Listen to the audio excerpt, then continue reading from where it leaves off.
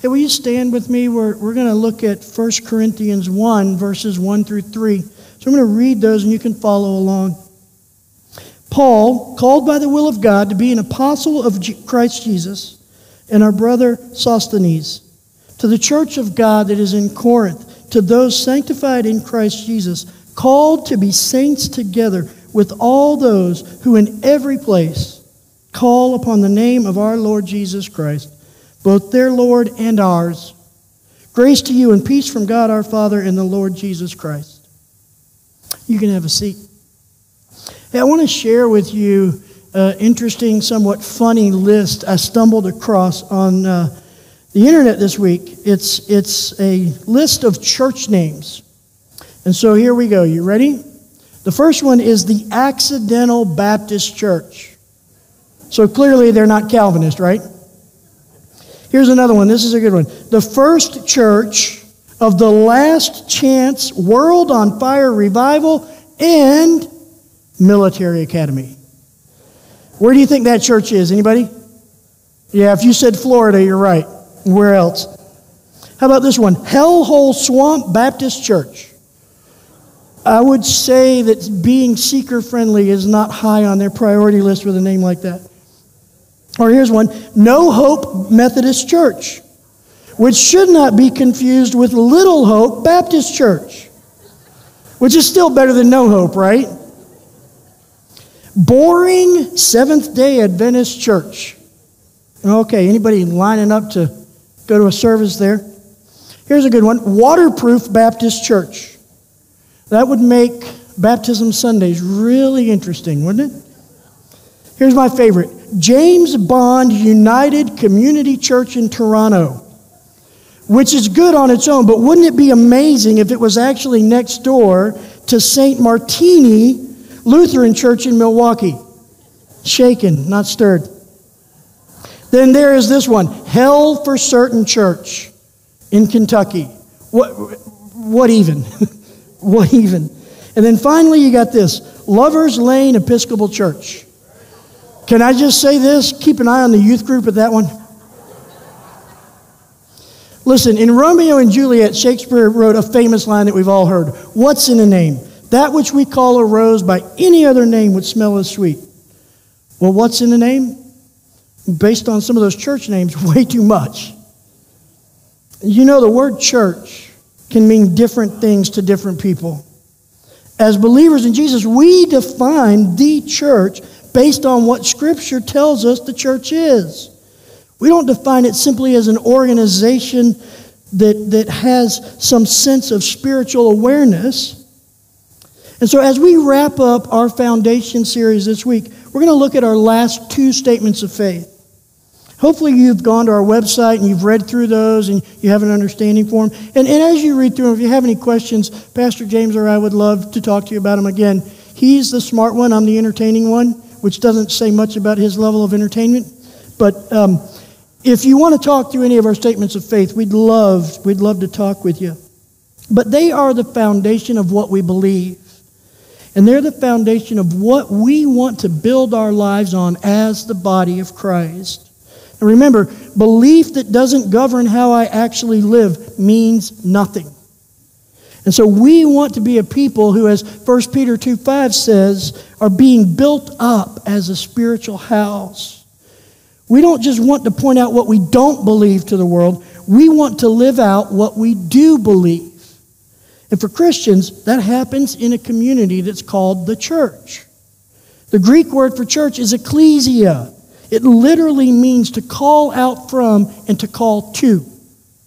And so the ecclesia in the Bible, the church, is those who are called out from the world and are called to God.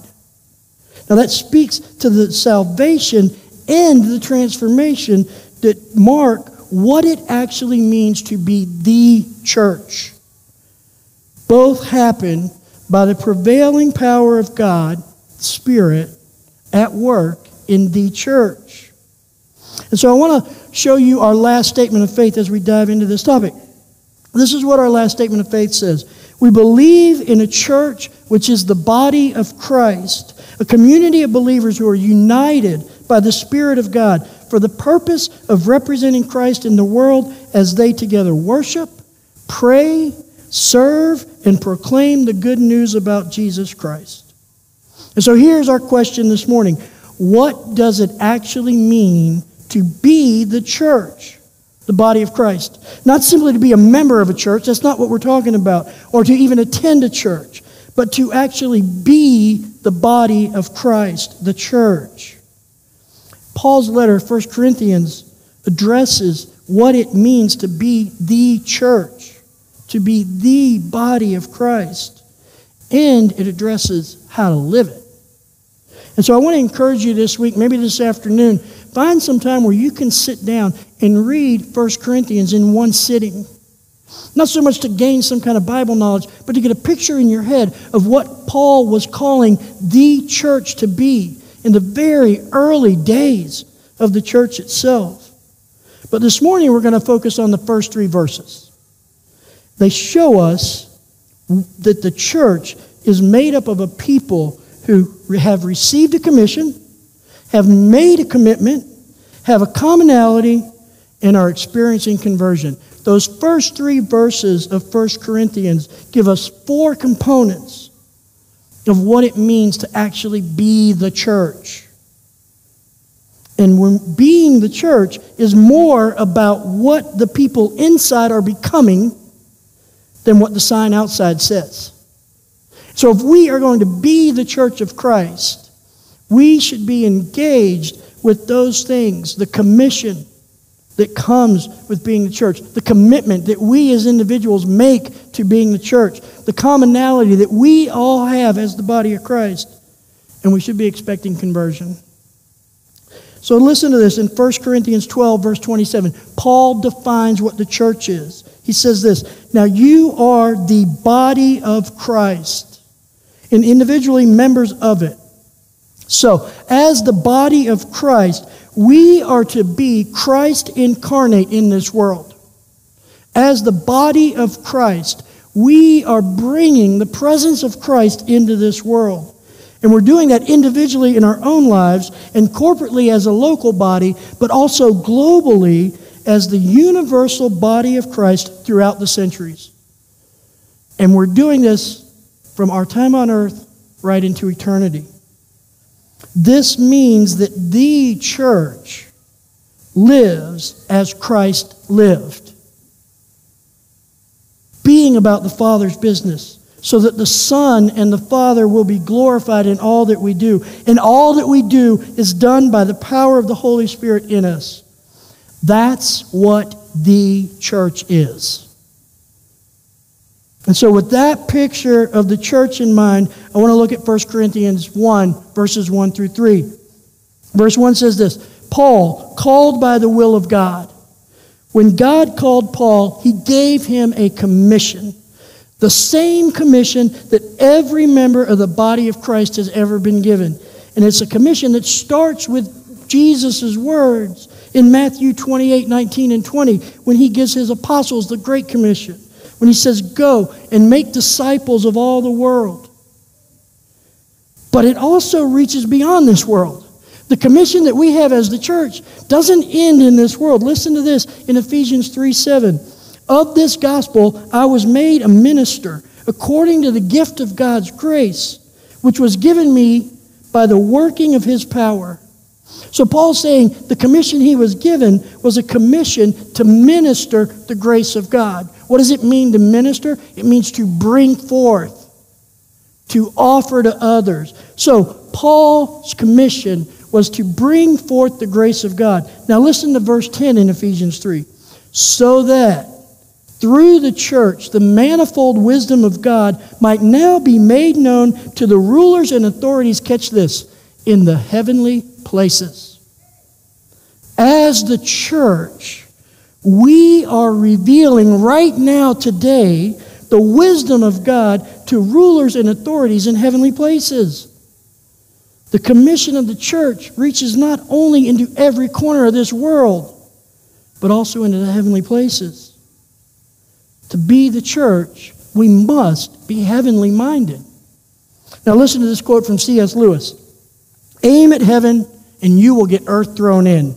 Aim at earth, and you will get neither. As the church, we must be aware that our commission speaks to the state of this world, to the people in this world, but it also reaches into the heavenly places where the wisdom of God is being revealed. Think about that. God, in His infinite wisdom, said that I want all those who are in the heavenly places to understand my wisdom, and I'm going to use my church to do it.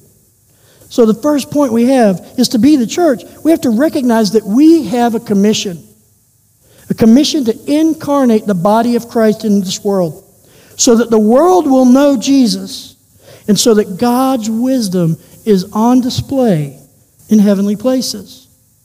That's a powerful commission, not one we should take lightly. The next component of truly being the church is also in verse 1. It says this, an apostle of Christ Jesus. Now the word apostle means messenger. It implies one who has made a deep and total commitment to the cause of Christ. Now of the original 12 apostles, one, Judas, hanged himself. One, John, died of old age. The remaining 10 were all put to death for their faith. All around the world. That's commitment. The church is a people who have made a total commitment to the commission of God. It's the same commitment that Jesus invited His followers into in Matthew 16:24. Listen to the commitment Jesus invited them into. Then Jesus told His disciples, if anyone would come after me, let him deny himself and take up his cross and follow me. Deny yourself is a lifestyle of commitment for the cause of Christ. It's not to be entered into casually. We have to take this commitment seriously. Paul touched on what it means to be committed to the body of Christ in 1 Corinthians 9:27. He says this, but I discipline my body and keep it under control, lest after preaching to others, I myself should be disqualified. This is a commitment to Christ as His body that touches every thought, belief, desire, action, word, and emotion that we have. This is no small call. This is no minor commitment. This isn't simply checking accept on your iOS update because you want to use your phone.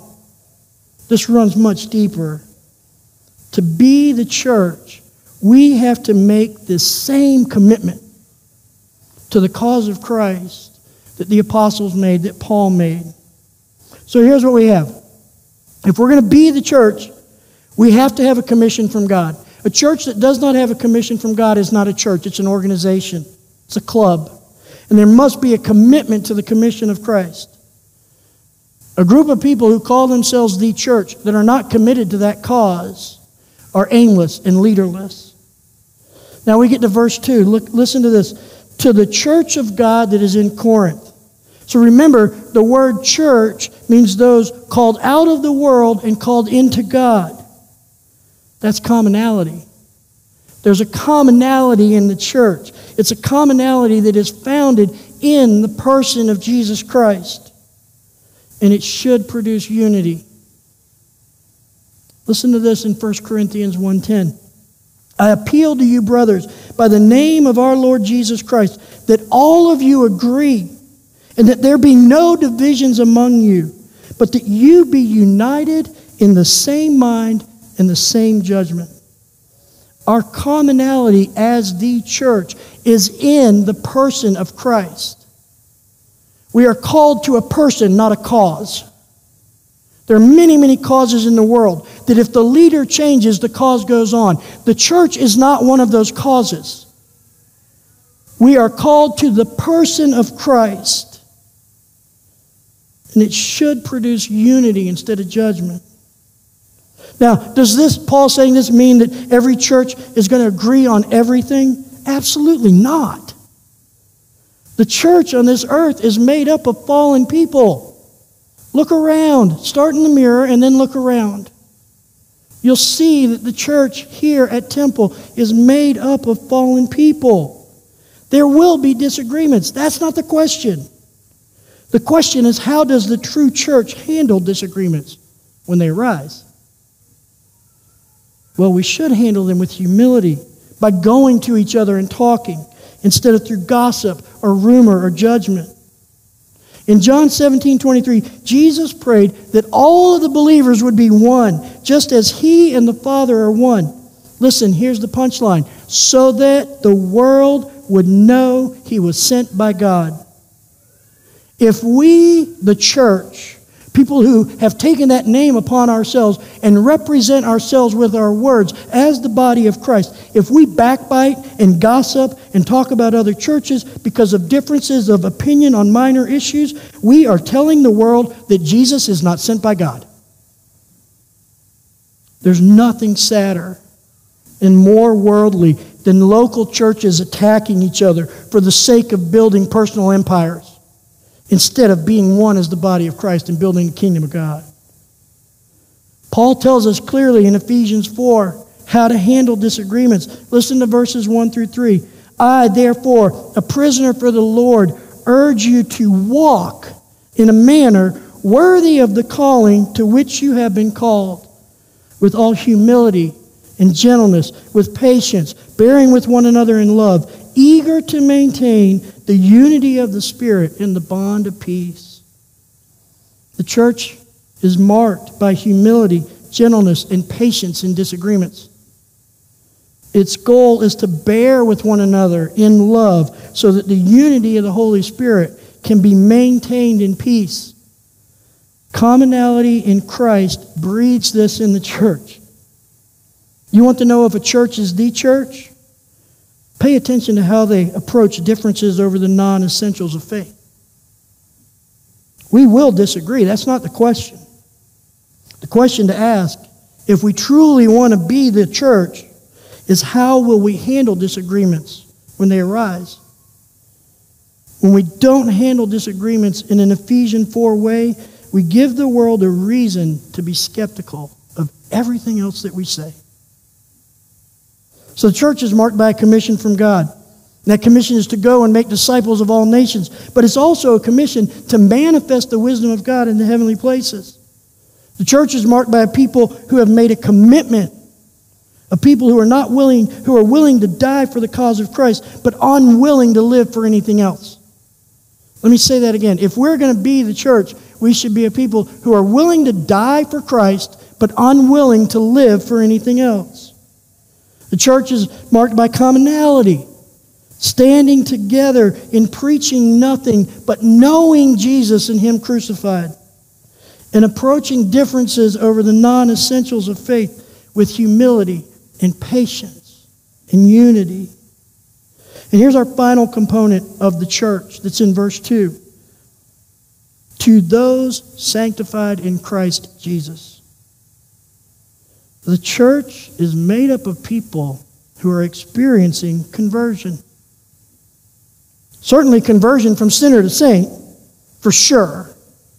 But also conversion from the old self who walked in the flesh to the saint who walks by the Spirit. This is the hope of the church. A hope that God is not finished with me yet. And that the transforming power of the Holy Spirit will complete that work in me that He started. And the conversion that happens in the church is a radical conversion. It's not simply not using bad words or drinking anymore. It goes way deeper than that. Look at 1 Corinthians 6, 9 through 10. Or do you not know that the unrighteous will not inherit the kingdom of God? Do not be deceived. Neither the sexually immoral, nor idolaters, nor adulterers, nor men who practice homosexuality, nor thieves, nor the greedy, nor the drunkards, nor revilers, nor swindlers will inherit the kingdom of God. Is Paul actually saying here that the promiscuous, that the people who love things of the world more than God, the person who cheated on their spouse, the homosexual, the thief, the person who loves money too much, the drunk, the abuser, the tax cheat, will not inherit the kingdom of God? Well, yeah, that's what he's saying. But listen to verse 11. Because this is where these verses matter to us. And such were some of you. And such were some of you. Let me say it in a little different way. And such were some of us. But here's the game changer. But you were washed. You were sanctified. You were justified in the name of the Lord Jesus Christ and by the Spirit of our God. Listen, if you find yourself on that list that I just read, you don't have to remain outside of the kingdom of God. You just need a bath. You just need a bath in the blood of Jesus. You just need a conversion by the grace of God and the power of the Holy Spirit. You just need to be justified by receiving the sacrifice of Jesus as your own. And all of that happens when you put your faith in Him and you allow the Holy Spirit to do the work of conversion in your heart, in your mind. When you identify from your past as somebody who's sexually immoral or an idolater or a homosexual or a thief or greedy or a drunkard or a reviler or a swindler, when your identity is that, and you take that identity and replace it with the identity of God's beloved in Christ, then you are beginning that pathway of conversion that only happens in the church. But not only that, you're moving into the kingdom of God. Now, all those things Paul mentions, none of those people are going to be in heaven. He's clear about that. But there will be people in heaven who used to be that. But you won't be that there. Because the only identity you will have in the kingdom of God is I am God's beloved in Christ. No matter what I used to be, no matter who I used to be, that's all I am now, and that's all that matters. Listen, we don't have access to the kingdom of God because of who we are, but because of who He is. Which means I am not precluded from the kingdom of God because of who I am. I'm always invited. No matter who I am, I'm always invited into the kingdom of God because of who He is. The question is, will I receive that? Will I stand before God and say, you judge me based on Christ? Or will I stand before God and say, you judge me based on me? Regardless of what you've been, He will make you a citizen of the kingdom of God by grace through faith in Christ. And He will do the work of conversion in you by that same faith in Christ. So here's what happens. Once we accept Christ by faith, we're part of the body of Christ, the church. We have a commission from God on us. We've made a commitment to the person of Jesus. We find commonality with all those who are in the body of Christ, the church, throughout all the centuries. And finally, we discover that we're experiencing conversion into the very image of the head of the church, Jesus Himself. And so you know what the end result of all that is? It's community. Community that helps us live together into the commission of God that's on us as the church. Community that encourages and strengthens our own commitment to Christ when it begins to waver. It's community that gives us a commonality, not just with this local body, but with an eternal body of Christ. It's community in which we experience deep conversion down to the very fibers of our being. See, the point of the church is to be a community. It's a community that we're called to be a part of when we're part of the church is not limited to any local church. It's the very community that we talked about a few weeks ago, the community of God Himself, the Trinity, the community of love that He draws us into through Christ. And so the first step into that community is to accept Jesus as your Lord and Savior. Our eighth statement of faith is about the two ordinances that we as a church observe. Those two ordinances are baptism and communion. So first, baptism is an act of public obedience to Christ that reflects a private commitment to Christ. It's an identification with Jesus in His death and burial and resurrection through the act of being immersed in water. And when we do that, what we're saying is, I want to live a Galatians 2:20 kind of life. I want to live a life that says, it is no longer I who live, but it's Christ who lives in me. And the life I now live, I live by faith in the Son of God. It's saying, I want to live a life that is based solely and completely on faith in Christ. And so here's the thing. If you've never been baptized by immersion and you feel an invitation from the Holy Spirit to do that, you feel the Holy Spirit's inviting you into the commission of the church to make Jesus known in this world and in the heavenly places, if you feel the Holy Spirit's inviting you into making commitment to the person of Jesus and to his body, the church, you feel the Holy Spirit's inviting you into sharing the commonality of the life of Christ in his church, and if you have a longing for God to do a work of conversion in you, first from sinner to saint, then from saint into the very image of Christ, write this date down. On October 15th, we are going to have a baptism class. We'll tell you everything you need to know about baptism. We will help you make arrangements to take that act of obedience in Christ and actually be baptized. You can sign up when you walk out today at the rooted table in the lobby. You can go online and sign up there. Now, the second ordinance that we follow is communion. We're actually going to observe that ordinance today, here together. And so I want to invite you to do this. I want to invite you to take a moment and prepare these torturous things called communion cups. The difficulty with these is that you don't spill the grape juice all over your white shirt. But I want to invite you to just take a minute, prepare these elements, but also to prepare your hearts. Prepare your heart by acknowledging the commission of God as a member of the body of Christ, his church. Prepare your heart by renewing your commitment to Christ as you prepare to take these elements. And by calling to mind the commonality that you have with every believer throughout the centuries and every believer who will come after us. Finally, I want to invite you into allowing the Holy Spirit to do the work that only he can do in you. It's the work of conversion. Here's the thing.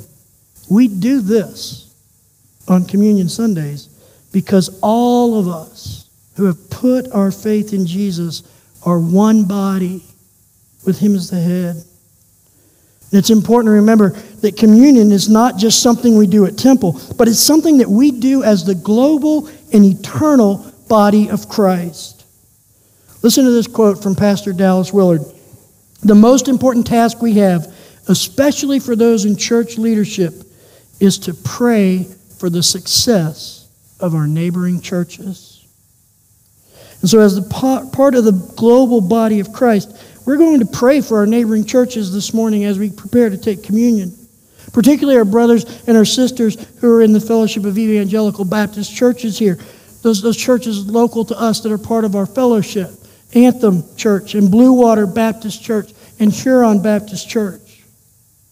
Then after we pray, and you've had a little bit of time to reflect, our band will be up here playing a song. And I just want to invite you to remain in your seat. Continue to pray, to continue to reinvigorate that commission that's on you from Christ himself. To renew that commitment that you've made to Christ. To focus on the commonality that's represented in these elements, that we are all under the sacrifice of Christ. All the churches in this community that call Jesus their Lord. But not only those churches. Every church that's ever existed since the resurrection. We are one with every believer who has ever lived and will ever live. And so I want to invite you to focus on that commonality. And then I want to invite you to ask the Holy Spirit to do that work of conversion in you. To commit to that work being done in you. To be able to sit before God and say, you are up to something. I am not finished yet. But I'm going to continue to desire that you would do that work in me. And then after you've had some time to sit and the band's playing and we're singing a song, just whenever you feel led, feel free to stand up and join in that song. But I'm going to pray now for us, for our local neighboring churches, for every church that is, as we as the body of Christ, the church, take communion together. You can take the bread and the juice whenever you feel ready. Father, we are so thankful that you have, in your infinite wisdom, drawn believers together as the church. And Lord, let us never forget that at Temple, we are not simply a church. We are part of the church, God. And Father, I just pray that all of the churches in Sarnia, in our community, would have a unity and a oneness that's in you that transcends every single disagreement over non-essentials. Father, I particularly lift up Anthem Church, God, our brothers and sisters in our fellowship, that you would bless that community, that your Spirit would fall, that you would develop the commitment that is there to you, that you would bless them, that you would keep Satan away and build a hedge of protection around them. Father, I lift up Blue Water, particularly as they launch this new campus that's been open just a month now, God. I pray that you would fill those pews with people who are hungry to know you and to be converted into your image. I pray that you would maintain their campus on Wellington, God. Launching a new campus is never easy, Lord. And let it not become a church split, but let it be one church at multiple sites where you are lifted up and glorified, and where people who have no access to the Wellington campus find themselves drawn to the Divine Street campus. And Father, I lift up Huron Baptist, God. I pray that you would just let your grace overflow those walls. You would make them a place that serves their community for your name's glory and for your sake. And Father, I lift up every church in our community that honors you and seeks you as Lord, that stands on your word and the truth of it, that is inviting the lost and the hurt and the broken into knowing the healing power that only comes from you, Jesus. And Father, I lift up every church that has been since the very day of Pentecost, and that will be until you return, God, that we would glorify Jesus, that we would have a unity that convinces the world that you sent him, the Son, to die for our sins, so that we may be one, first in you and in him, and one with each other. And Father, let unity within the church, the global church, the church that is eternal, overflow this world. Let it overwhelm the sorrows and the troubles and the woes that we all see in this daily life. And Father, let that happen until the glorious day when your Son returns, whether that's today or someday 1,000 years from now. But let this unity of your body stand, and let it endure. And give us a commonality with every believer as we share that commission to glorify your Son, as we seek to be converted into his image, and as we now, as this body at Temple, renew our commitment to follow you in all things, to lay down our lives. And we ask that in Jesus' name. Amen.